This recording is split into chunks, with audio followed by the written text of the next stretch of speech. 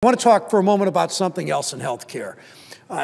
Ancient cultures, Mr. President, have been using plant extracts and other mixtures with antimicrobial properties to aid in healing for more than 2,000 years. We're probably most familiar as Americans with the Scottish scientist, I believe Scottish, Alexander Fleming, who developed penicillin, which became a very common drug used kind of from the 1940s on.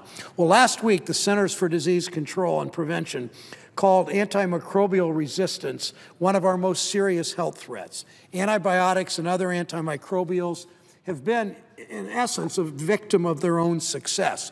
We use these drugs so widely, for so long, and sometimes not always wisely and sometimes indiscriminately, that the microbes they are designed to kill have adapted to them, making the drugs less effective or, in some cases, totally ineffective. I stand before you today to remind you of the need for a comprehensive strategy to address microbial resistance. Each year, about 2 million Americans contract bacterial infections in hospitals. 20,000 of these people die because the microbes causing their infections are resistant to frequently used antibiotics. One of the most commonly reported antimicrobial resistant infections, something called MRSA, M-R-S-A, an acronym for methicillin-resistant Staphylococcus aureus. MRSA is a strain of staph infection resistant to penicillin and resistant to other related antibiotics.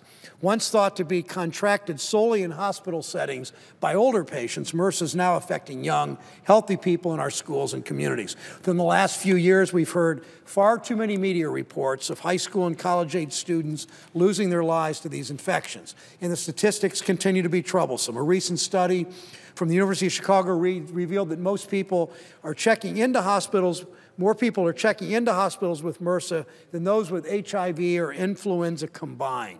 We can't ignore that. Molly Brudnick of Shaker Heights, a Cleveland suburb, contracted MRSA after back surgery. She should have been concentrating on recuperating from her surgery. Instead, she spent 6 weeks on IV antibiotics in a nursing home. She had to complete 3 months of rehabilitation with nursing care to tend her wounds. Molly's story is far too common in my state and the presiding officer's state of Connecticut and across the country. It doesn't have to happen. Is this epidemic, if you call it that, continues to spread, the financial cost and the loss of life will continue to rise. 2012 study at Columbia found that each drug-resistant infection costs $15,000 more to treat than other infections which are not antimicrobial resistant. That's unacceptable. Curing MRSA is just one piece of the puzzle in eradicating the superbugs that are resistant to antibiotics. In response to this health crisis, I joined the CDC to urge enhanced attention and resources devoted to antimicrobial resistance. In 2008, I, along with Senator Hatch, senior senator from Utah, introduced the STAR Act, Strategies to Address Antimicrobial Resistance.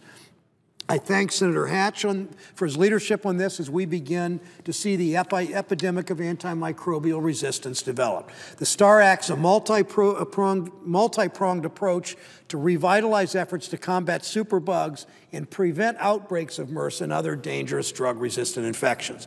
The STAR Act established a government task force to direct efforts to combat microbial resistance. The bill provides for more research on drug-resistant bacteria and explores strategies to ensure the development of new anti-infective drugs. It ensures that antimicrobial drugs will be more wisely used and prescribed, and used more wisely and judiciously and prescribed more wisely.